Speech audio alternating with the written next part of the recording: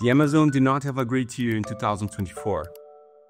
But here are 5 reasons to be optimistic about 2025. First, deforestation in Brazil has fallen to its lowest levels since 2015, largely thanks to the government's push to reach net zero deforestation by 2030. Second, President Lula's government has stepped up environmental enforcement and boosted protection for indigenous land. Third, the Amazon Fund. After sitting dormant for 4 years, it is now channeling $145 million into forest protection projects. Fourth, a referendum against oil drilling in Ecuador is slowly making progress.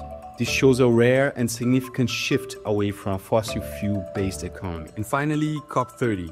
Brazil is hosting the climate summit in 2025, which will put the Amazon forest center stage in global climate discussions. Make sure you are subscribed to Context News, where we'll be closely following these topics and more in 2025.